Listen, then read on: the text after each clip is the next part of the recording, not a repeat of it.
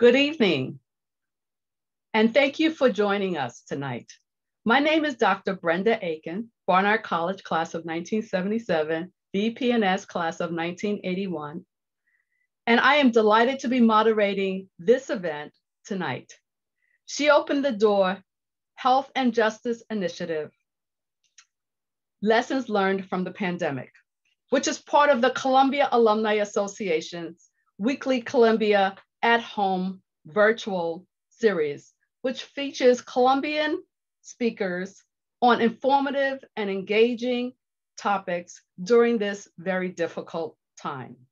Diverse topics span the latest on COVID-19 crisis, health and wellness, entertainment, and more. The She Opened the Door initiative, which began with a historic conference in New York City in 2018, aims to enlighten, educate, elevate, and to empower Columbia women across the university. She Opened the Door fosters this powerful network of women whose connection with Columbia broadens their potential and impact in the world, both personally and professionally. Now, a year into this pandemic, issues of health inequities, disparities, and injustice have come to the forefront in the public consciousness.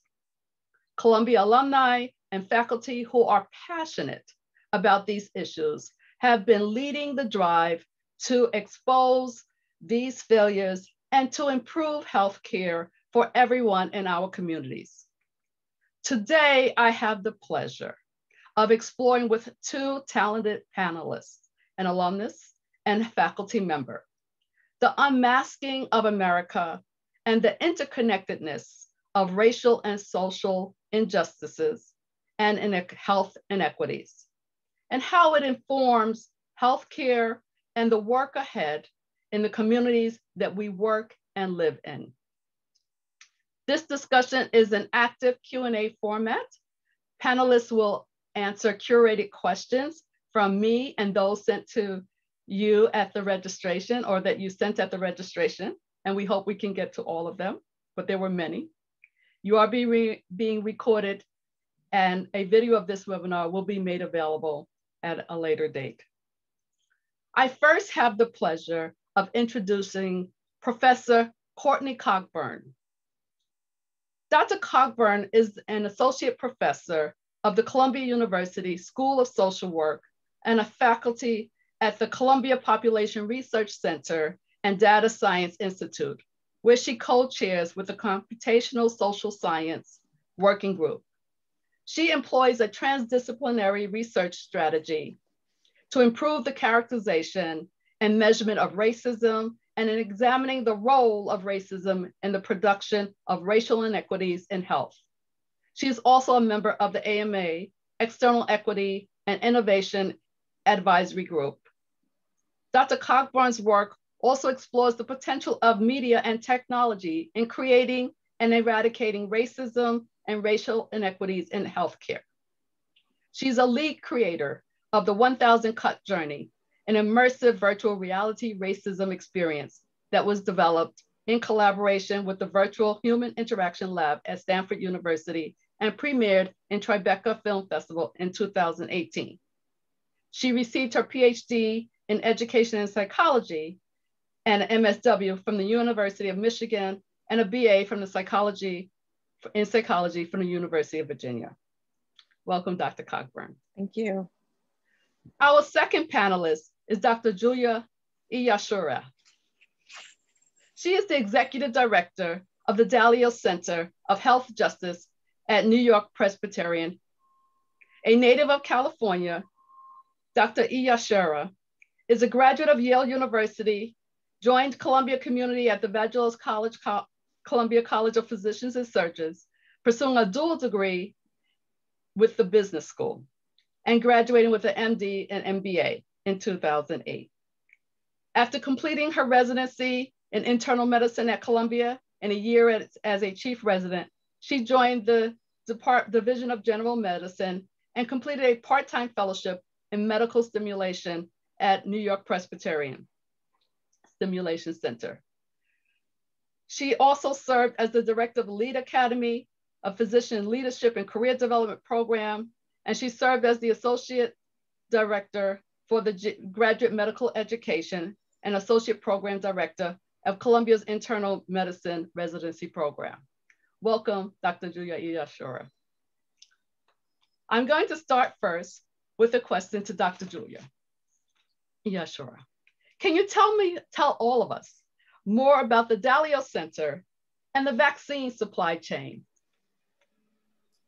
Sure, and I will try to keep this at least down to 10 minutes. I'm kidding, I'll make it shorter than that. The Dalio Center for Health Justice at New York Presbyterian is inaugurated in October of last year with an incredible gift from the Dalio Foundation and Ray Dalio. And our overarching mission is the identification and elimination of health disparities. That's a broad topic. So we were then really left to understand and underscore where would we be working and what is important for us to engage in. So, the Dalio Center, and I refer people to our website, which has a lot of our information of what we're doing and who we are. But, I think a short answer is to say that as we think about that sort of trifecta of education, clinical care, and research, we've also adopted those three pillars. We've added, however, an underscoring of data and infrastructure, because understanding and identifying gaps in care really hinges on excellent data to begin with. So we've launched a number of initiatives through the Dalio Center, both in terms of, trust and developing relationships with our patients around demographic data. We've developed new programs within the hospital. We've started to look at health equity metrics across the enterprise. So the work we're doing is quite broad. To really tie it into vaccination and the work we're doing in vaccination, though, I think really highlights all of the different pillars that we have in the center. The first is data. So it was quite important to everyone at New York Presbyterian that we understood who we were vaccinating, and we wanted to ensure that the vaccines that we had were reaching our most vulnerable populations. So I worked with, and I should say we worked, there's a huge number of people behind all of this. We worked to ensure that we were collecting race and ethnicity data for the patients that we vaccinate. We are, collecting also location data. Where are our patients coming from? Are we serving our vulnerable populations? I just looked at some of this data about 24 hours ago, and we vaccinated over 100,000 patients at the Armory site at 168th Street. Over 50% of them identify as Hispanic or Latinx. I think it was about 13 to maybe 12 to 13% identified as Black or African American. And an overwhelming majority of these patients came from the catchment area that we had really designated. So looking at Harlem, Inwood, Washington Heights, and South Bronx, because we wanted to ensure that, again, we were using the vaccines that we had to reach our target population. When we start to think about the other aspects of the work that's necessary, though, to engage such a large community, it really is such an amazing partnership between government and community affairs, our teams in communications, our ambulatory care network. They set up call centers. They engaged with over 70 community-based organizations.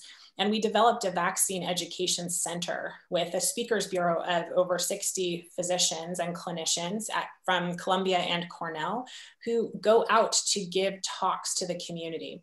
I myself have done a fair number of them. I actually had one scheduled for tomorrow, but I think we've rescheduled just so that we can get a little bit more information about J&J before we host an event. But I'll give you some really up-to-date information on how important these are. I just learned this afternoon, and it brought me to tears, actually, that a talk that I had given to a faith-based organization, to a church in Brooklyn, predominantly Black church. I think over about 200 people tuned in to the talk. I stayed around for a long time to answer as many questions as I could. And I was just told today that they cited that talk, which I actually gave in February, as one of the reasons they became a vaccine center, a vaccine hub. So, you know, I think, and I honestly, I cried this afternoon hearing about that. It was just so heartwarming. But, you know, I think when we think about the work of the Dalio Center, it is to help identify gaps in care and to help narrow those gaps in care. And that is through multiple different pillars and arms, but it is always and always in collaboration, in partnership with not only our university partners, our partners within the hospital, and then always with our community. So, you know, I think the vaccine supply chain, we don't necessarily have control over the supply chain because that comes from the federal government. But we do have control over equitable distribution. And I think a lot of work was done to make sure that it was reaching target populations.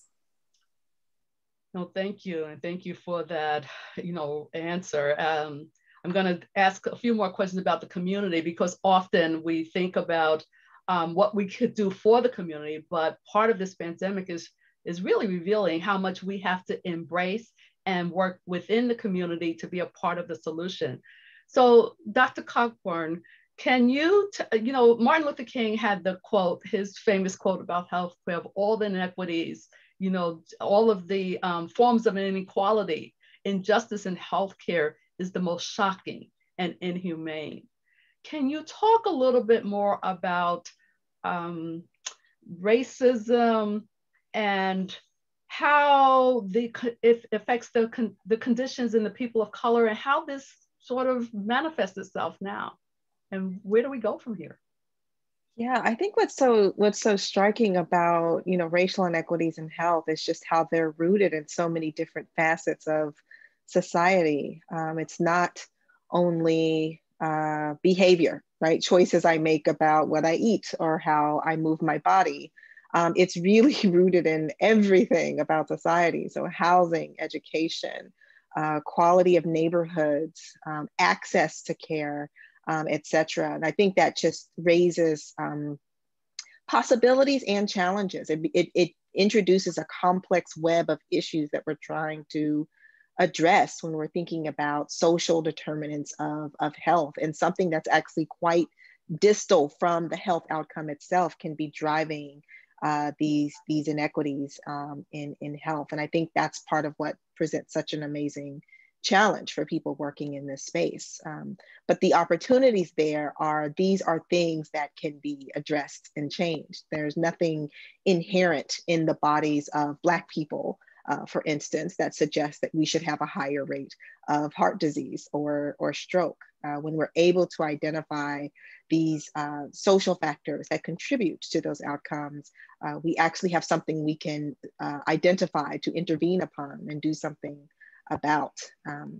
And I think that's what's so important about understanding these inequities in health. And we were talking about this in our prep call, that if we actually want to stand a chance of doing something about these inequities, we have to be broad and nuanced about how we think these problems actually manifest. And, you know, in the early days of COVID, right, and people talking about the disparate rates of infection, so many people went immediately to behavior, that this group must not be social distancing, this group must not be wearing their masks, until, you know, health disparities, health inequity researchers and scholars and practitioners came onto the scene and said, maybe people have living conditions that are not suitable for distancing. Maybe this group is more likely to be working in roles that are considered essential and have to travel, and complicated the narrative, which actually bears out in the data in terms of who was at greater risk. So I think that framing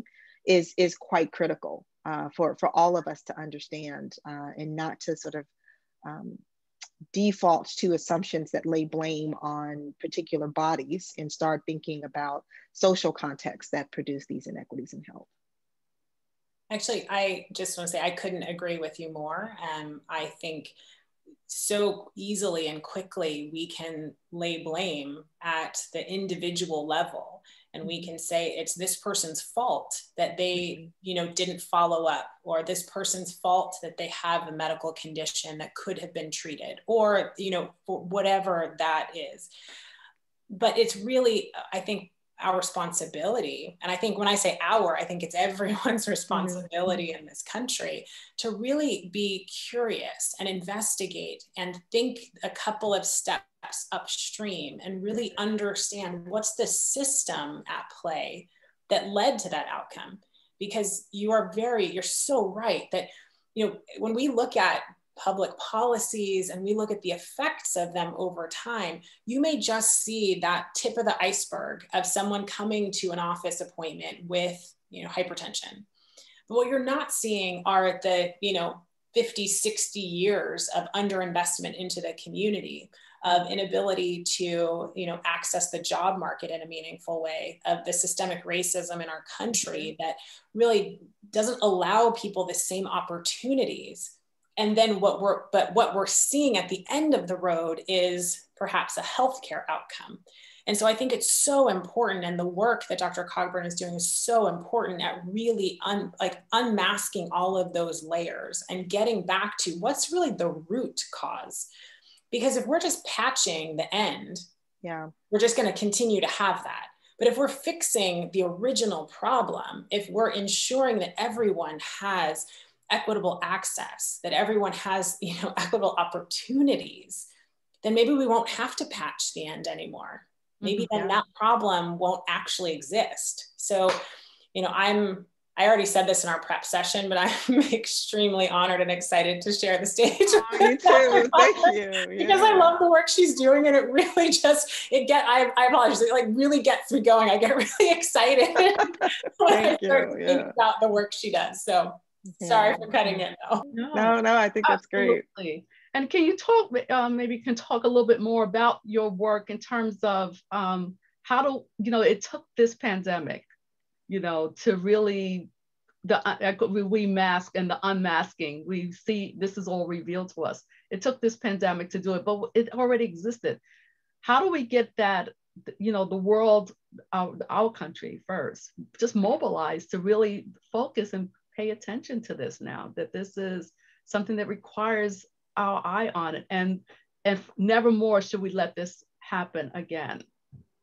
Yeah, I mean, I think one of the most important things for people who are just sort of coming to this realization of where we live and just how deep these inequities go in our society is, question yourself about why you didn't see it before. Why didn't you notice? Why weren't you paying attention, and why weren't you engaged? And I'm happy, I am grateful that we are having these conversations, outside of the realm of people who study, health disparities, because we, like Julia said, we all have a responsibility for doing something about this. And the spheres that influence health are all the spheres of society, right? So we all need to be thinking about health equity and how we can achieve it. And part of my work is around that, is around framing. Are we all talking about the same problem? And if we aren't talking about the same problem, we are going to be addressing different problems.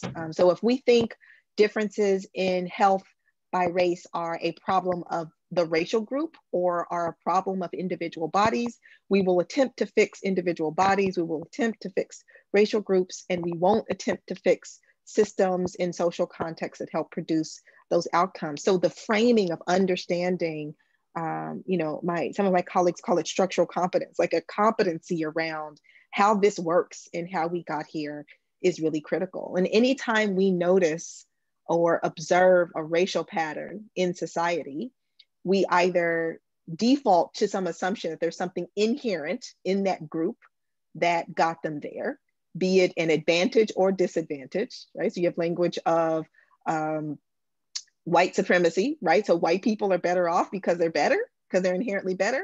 Or do we want to take a more sophisticated view and say, maybe there's something else that's contributing to this pattern around this social construct that we made up that doesn't really exist as something that would produce those kinds of patterns. Race doesn't exist in a function that would actually produce patterns like this. What else is giving us those patterns? What else are producing those patterns?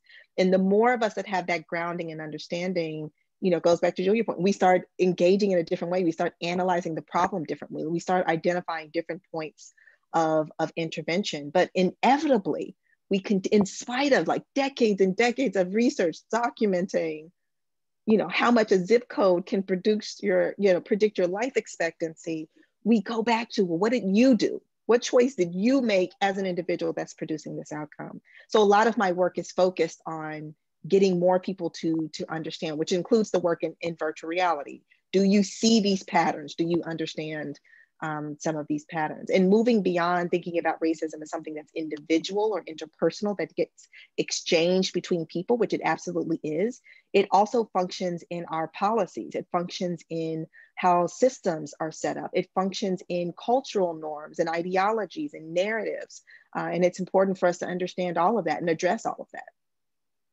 So both of you are leading educators for the next generation that's coming, you know, at the university here in Morningside campus, and also at the medical center, and for the next group of doctors and scientists that are coming along, social scientists and, you know, medical scientists. What should that look like? Their curricula look like moving ahead in the future, so that we get them to begin to think. I'll start, Julia, with you, because I know that you did the stimulation lab and you did many other things before you know, started directing the Dalio Center. Absolutely. You know, medical education is where I started. And actually, you know, if we start to think about, sometimes we think about, like, why do we do the things that we do? What are those patterns that are set in time? Mm-hmm. Both of my parents were English professors. So the idea of education as a way through, or a way up, or a way to explain, a way to engage, has always been something that's been part of my career. And so I think with medical education, it is so important that we uncover all of the aspects of systemic racism which have led to the health outcomes that we see. We shouldn't live in a world wherein, I believe it was 2016, don't quote me on that, but I believe it was definitely within the last 10 years, mm-hmm. that when they surveyed medical students mm-hmm. at a leading institution, they said that they thought that the skin of Black patients was thicker, that they thought that Black patients did not experience pain in the same way. Mm-hmm. This is within the last decade that people believe these things. Mm-hmm. And so we really have to start educating in a different way.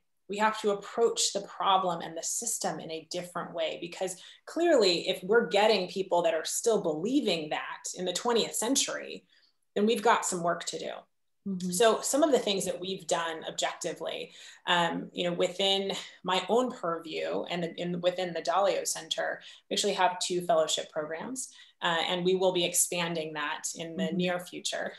But one of them is a physician development program. You mentioned it earlier, called Lead Academy. And after really thinking about, well, how do we educate and train the future physician leaders?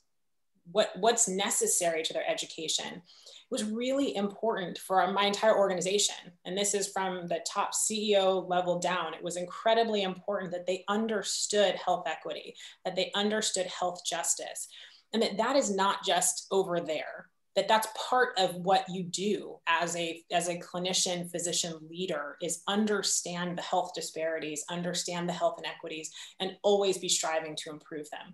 So all of the work that they do is aligned in the Dalio Center. So I, you know, assign projects, capstone projects that they work on. And all of these are rather large institutional projects that really get to the heart of some of the inequities. Whether or not it's in clinical care, whether or not it's an expansion of programming, whether or not it's how we think about education. So I think we have training and education of our current physician clinician groups. Mm-hmm. Within graduate medical education, there's a wealth of opportunity. I think there's a ton of work being done both at Columbia and Cornell in health equity fellowships, in educating and training our graduate staff. I was just involved in a session 2 days ago, thinking about new curricula for some of the graduate staff around anti-racism, around allyship. And I think then that just feeds back. That goes back to the medical school as we think about how do you create a line, a through line through all of the work, so that it's not that you're thinking about health equity as a separate construct. You're thinking about it as you're learning everything within medicine. understanding how it underscores everything that we see and how it really requires systemic changes so that we can see differential health outcomes. But I mean, I'm not going to limit that to medical education. I think that's a nice segue actually to Dr. Cogburn. Yes. Yeah. I mean, as you think about here, the overlap now, we can see now the weaving of medicine and social science together. Can you talk about, again, for the next generation of students coming through, you know, the School of Social Work, through the undergraduate campus, through the, you know, college graduate, getting college graduate degrees, what is that going to look like if we're going to address these issues in the future? Oh man, you know, I think we need a whole complete overhaul. Let's start over. I mean, honestly, we have been, as a nation, woefully under and miseducated about the legacy of racial oppression in this country. Like, most of us do not really understand. And in some ways, that was a deliberate, right? That's the deliberate miseducation that keeps us in this cycle. Too many of us, you know, grown people with graduate degrees, you know, have never read the work of a Black author, or have never, you know, done a deep study of, you know, American slavery in transatlantic slave trade, like how that contributes to where we are today, and how it's the foundation of our economic system, and how we haven't changed anything. We just kind of held on to some of those same systems. So I think we all need an expanded view of who we've been historically, but perhaps even more salient for me is sort of how does that translate into right now, and what we think and what we believe and how we practice. So much of what we've inherited in science, in the humanities, in language and cultural practices, et cetera, are rooted in this notion that white people should be centered. They are invisibly guiding the ways in which we think this knowledge is important. This is what knowledge means. This is what being a learned person means. It has shaped invisibly so much of who we are that we have to take a step back and really evaluate this. And as Julia said, this is not an add-on. This is not the one class that we can add to the list of things that people have to do. For instance, Columbia has to think about its core curriculum. What do we consider core? Whose knowledge is core? Whose names are on our building that we laud as being the most important people who have contributed to society? That says something when it's all white men, or it's this Eurocentric view of knowledge. That matters. So I would say at every level, you know, at the Columbia School of Social Work, we, myself and a team of people, including students and alum, helped design this new course that centers anti-Black racism as it relates to social work practice. And it's now a foundations course for our students coming in. And it became clear very quickly that we can't train our students and not retrain our staff and faculty. They're gonna know more than we know, right? And so we have to think about how do we, all of us, think about this work. And certainly I hope we're beyond the point where we think good intentions of being a good person and thinking that racism is just terrible is anywhere near sufficient for meaningful change, for you even knowing what's possible, for what we could do, for you even knowing and being able to articulate not only what equity is, but how would we actually get there. So I would say we all, self-included, right? I'm growing and learning and reading, and we were talking about in our prep session, like I'm trying to keep up with the latest and greatest thinking in this space as well. We all have work to do. We all have a re-education that's necessary. And it certainly sounds like from the programs that the two of you are involved in that we're starting to do that work now, and that we have the ear and the eyes of other people to make that happen. So, you know, can you elaborate a little bit on the future then? I mean, you did talk a little bit about some of those programs, but what do you see for 2022? Forget June or May. No, that's a big ask, Brenda. I think, you know, I expressed this frustration in our prep call, and I hope this is something we're moving beyond, but I've spent too much of my career, I don't know how much this has been a part of your career, Julia, but I've spent too much of my career trying to convince people that racism matters. And my hope is that we're off that particular hamster wheel and are moving toward understanding and grounding ourselves in existing knowledge around exactly how it does matter, so that we can actually get to the work of doing something about it. And in fact, when I do these sorts of engagements, I've sort of started with, I'm not talking to the people who don't believe racism exists. Like, I can't start the conversation there. I want to speak with people and work with people who believe this exists and believes we should do something about it so we can move on. And I hope the future holds some parallel process of grounding us in the realities of our history, of contemporary manifestations of racism, and the real work of just being who we say we actually want to be oftentimes, right? This notion of freedom and democracy fundamentally hinges on our ability to grapple with racism and how it functions in our society. We will not achieve it without addressing this. So I hope we're moving into a space of redesign and reimagining and thinking bigger and more boldly about who we can actually be. Okay. I mean, Brenda, that's a really tough question. It is, yeah. What do I see? It's a tough time for us. I know. You know, it's really hard sometimes for me within medicine not to go right back and say the Institute of Medicine probably 20 years ago identified bias and racism in healthcare and said this is a public health emergency. Right. And yet about 20 years later, we're still talking about the same issue of systemic racism and bias in the system.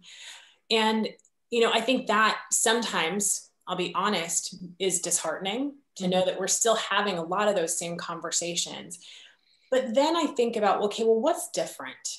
And is the difference now enough to really make meaningful change?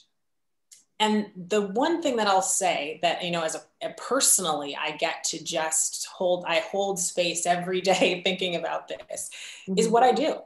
So do I think that 20 years ago, we would have a center in the hospital dedicated to health justice? Right. 20 years ago? Probably not. Yeah. And yet this is an organizational imperative. This is part of New York Presbyterian. And it took years of work with, you know, the work they were doing around culture and the culture of respect and our respect credo to really build the sort of the necessary foundation and the structure to have something like the Dalio Center. So it wasn't that it was just like, okay, overnight they decided to do this. No, this was a lot of really dedicated, concerted efforts to think about how we prepared an organization to be the sort of the central hub to have this.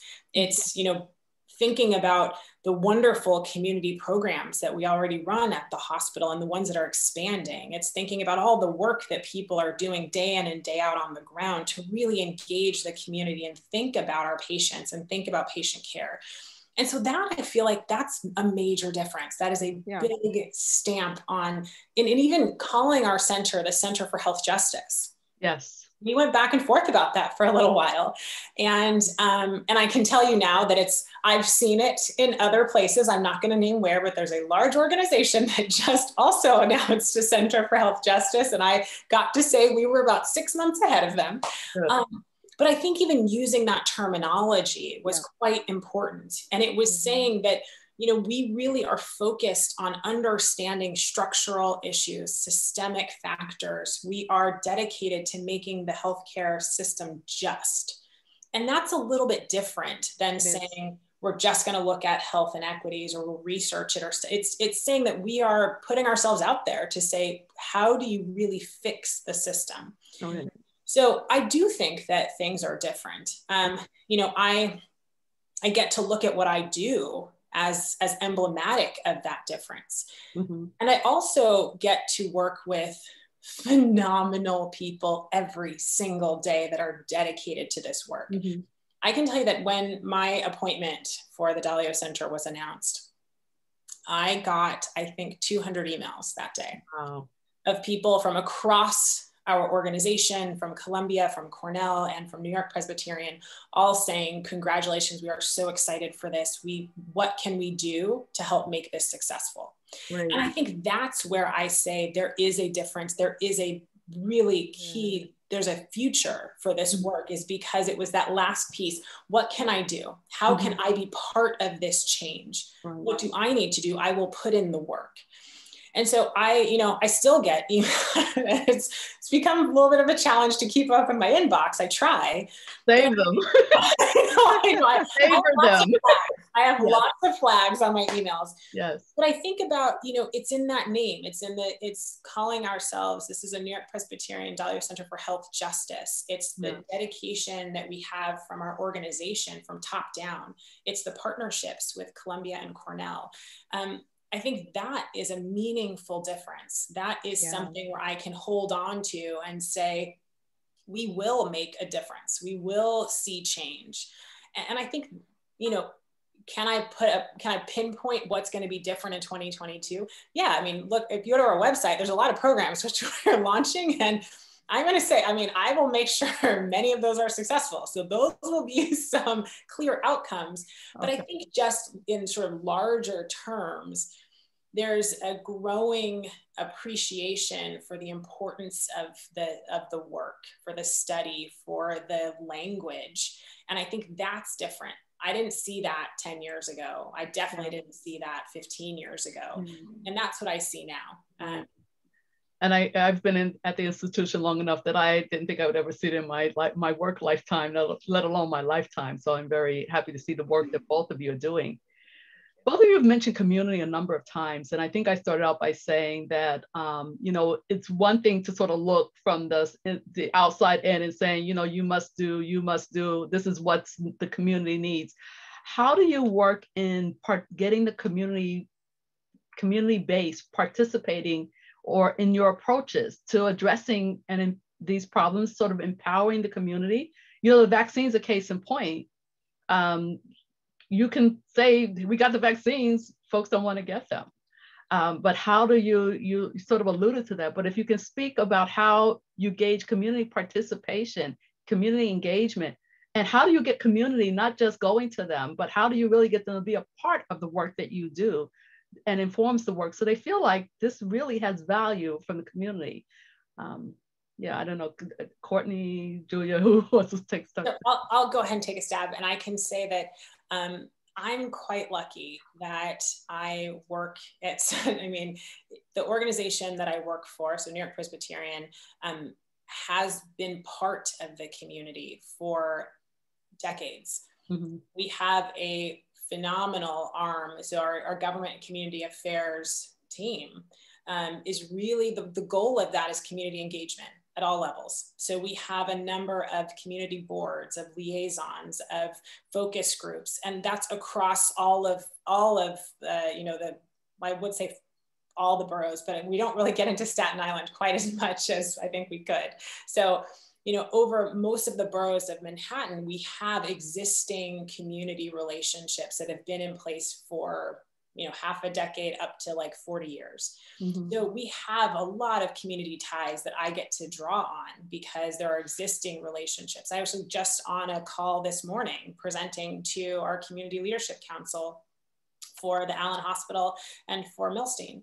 And that's talking to community leaders, understanding what are your needs, what are your challenges. As I'm introducing the Dalio Center, what does success look like to you?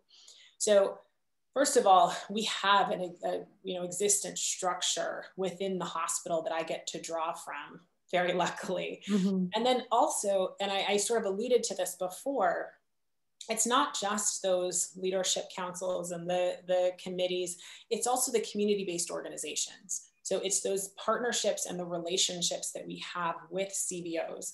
To make the armory successful, our government community affairs, ambulatory care team, care network, they worked with over 70 community-based organizations. And when I say worked with, it wasn't just, oh, we're related, like, okay, call us if you need help.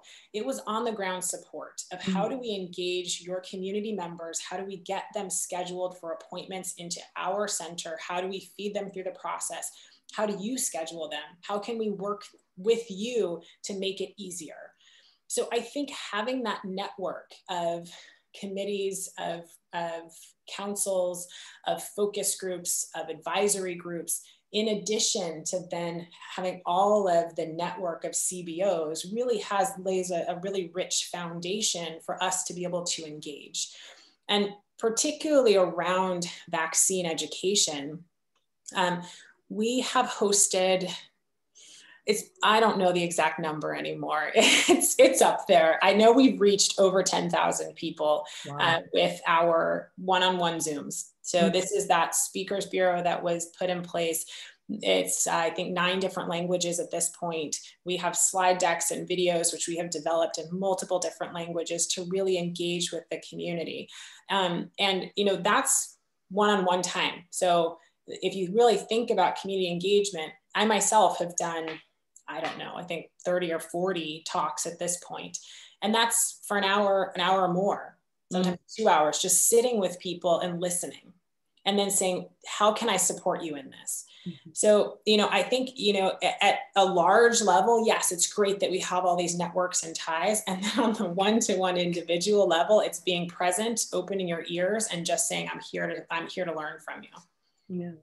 And I'll just add to that quickly, like there's a philosophy that underlies that, right? There's a belief about what should our relationship with community be. And there's not one of sort of this paternalistic, I'm going to go and tell the community what they need to know. It's acknowledging that they're already empowered. They already know what they need. They already know what they want. They already know themselves better than anyone. How do we build a reciprocal relationship? And I think, acknowledging that is so critical. It's not taking care of people. They're taking care of themselves. Yeah. And how do we work in partnership to, enhance this for everyone? Can you say a little bit more about that? So how give us an example of how you would do that in the work that you do or getting some of the messages out? Yeah, so if I think about the VR work that I do, that I'm trying to do, and I'm going into this mode of trying to create meaningful content. What do I think needs to be said? What stories do I need to be told? There's a healthy dose of humility that's necessary, that acknowledges that I don't hold all the knowledge necessary to know what needs to be done here or the best way to do that. So then I have to expand my view and say, who else should be at this table to help me plan and design and think about and problem solve? And not just like an add-on, consultation advisory group, but people who are helping me think about this work from the ground up.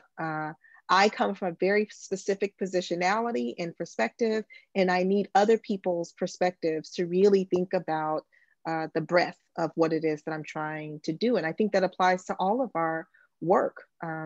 We can see ways in which, institutions get frustrated that, oh, this group didn't show up, this group didn't come get the vaccine, this group didn't adhere to this thing that we said was important. We heard a lot of that initially, didn't we? Did you talk to them? Do you know what they want or need? Do they trust you at all? Like, should you be the one delivering the message at all? Or maybe you need to, have a liaison because they don't trust you or your institution, right? And so you have to grapple with this. And again, there's a dose of humility that comes along with that. Maybe I'm not the ultimate authority that I think I am and hold all the knowledge cards that are necessary to get this done. I think it's a shift in orientation that's important for us to all, kind of hold. I think I fully agree. And I think that it's, bringing it back to my own work as a physician, just at the bedside. We all know, and this is how we train future doctors, is we talk about that physician-patient relationship. How do you form a dyad? How do you share decision-making? Because I can have in my head, well, I need you to take this blood pressure medication. And that's what I really— And that's what's best. So just do and that's this. What's best. And you need to do this, and you got to do it. But unless I engage you in the conversation, you may have very different ideas about your medical care. You may have different reasons for engaging in that, in the medical, like in that encounter with me. And until we work together, and until we share in the decision making, until I understand that you are the owner of your own medical health, I am here to support you in helping make decisions. I am here to give you my expertise and my advice, but that doesn't mean that I know necessarily more than you do about your own body. We have to do this together. Right. And I think when we start to think about community engagement, a lot of times it's similar because we can identify, I look at maps all day long, where it's just like we look at heat maps of what's going on in the city, and I can identify places where we really need to work on smoking cessation, or this is an issue for this neighborhood. So in my own, glass bubble, I could identify, okay, here's a gap. I'm going to close it. I'm going to develop a program and an initiative and not have it be informed by anyone who actually has this problem. Good luck with that. I know. And then I could come in and say, here you go, here's your solution. Here's your program. Yeah. But what I would miss is what's really driving whatever the outcome is that I've identified, what's driving that? And I'll point you to one of my mentors, who's phenomenal, Dr. Frida Lewis Hall. She is just wonderful. We were talking exactly about this, and she said, and she told me a story about there was a patient who, again, it's like, you got to take your blood pressure medications, and yet every time the patient came in, it was, they're not taking our blood. Like, why aren't you taking your, I'm calling, I know they're available at the pharmacy. I know we've worried about the cost of them. We've tried to figure out all these things. And it's just like, in your own head, you're trying to think through, well, what are all the problems?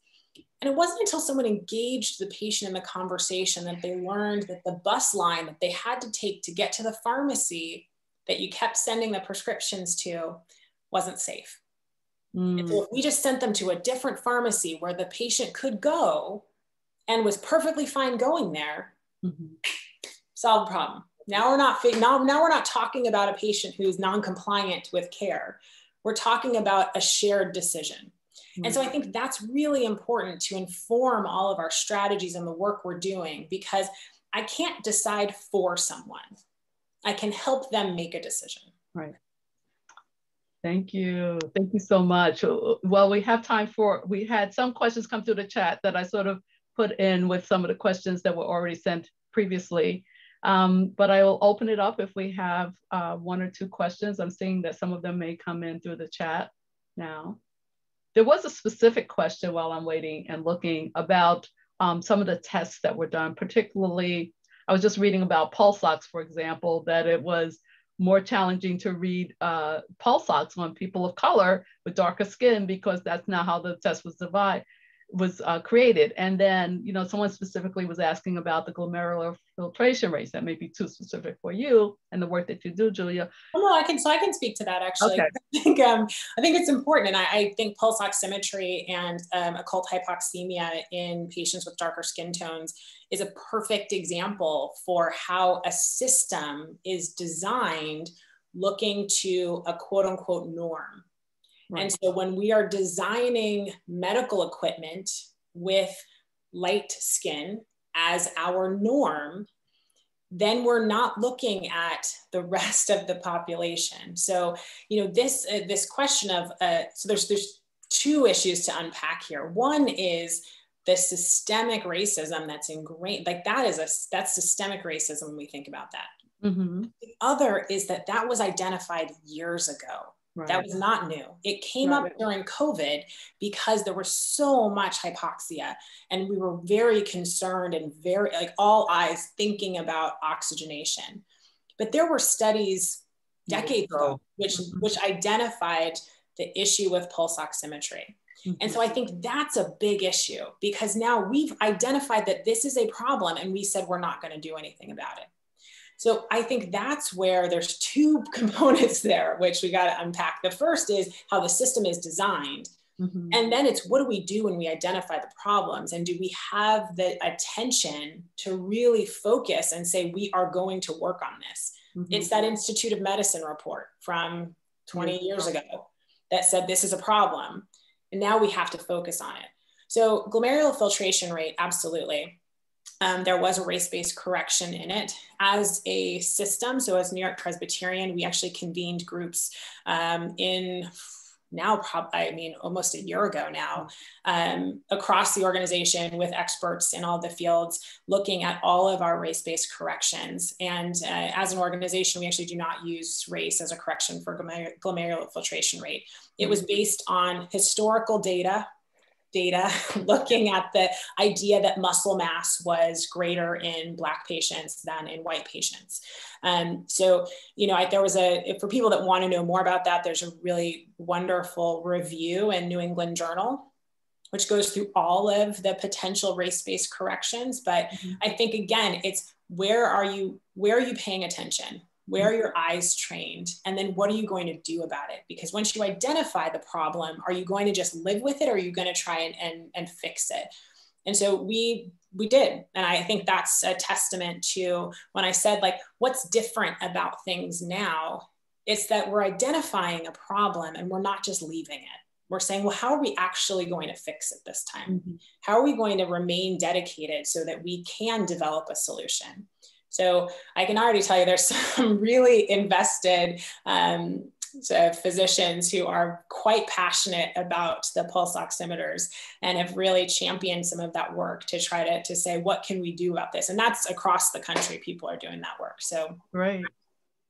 That's but great. Ultimately, there's nothing about COVID that was surprising, right? And I think if anyone who feels shocked in this moment should take a step back and realize they shouldn't have been shocked, right? If we paid attention, if we read the paper from 20 years ago, we could have predicted all of this, that not the particular pandemic and when it would happen, but who would be most gravely affected by it. Sure. We could have told you, like a crystal ball, well before it happened. And so we have to own that some of us were missing or ignoring critical pieces of information about health, even in our commitment to health equity. So more of us have to get on the same page about that. And hopefully at this point, when we're more aware that we won't lose sight of this moving forward. Because I'm gonna hold on to Julia's optimism that we're on the right track. We're on the right track. Yes, we have to think that way, because there's a generation coming behind me, my children, my grandchildren, great-grandchildren, and this world gotta exist for them. I want to thank you, both of you. Sure. Excuse me?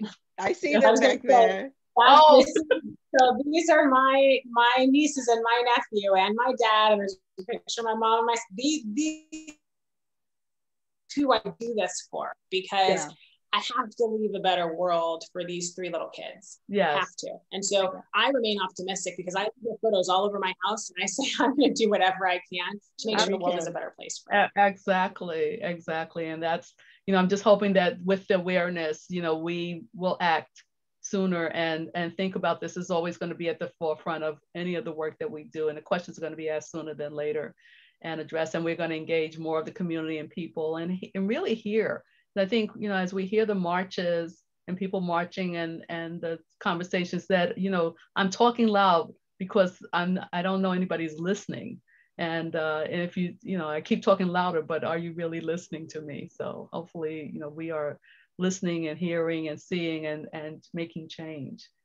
So anyway, I want to thank you again, both of you, Dr. Courtney Cogburn, Dr. Julia Iyasere, and for tonight, for being our panelists for this evening for the She Opened the Door Health, Equity, and Justice event. For having us. Thank you. And what this pandemic has revealed to us and the hope for the future. Next on the Columbia at Home is the Creating a Powerful Brand for Career Success with Wendy Marks. And that's a program that's also done in collaboration with She Opened the Door. And that will be at 7 p.m. on April 28th. And you can register at alumni.columbia.edu. Thank you again, everyone. Be safe, have a great evening, and be well. Take care of yourself. Good night. Good night.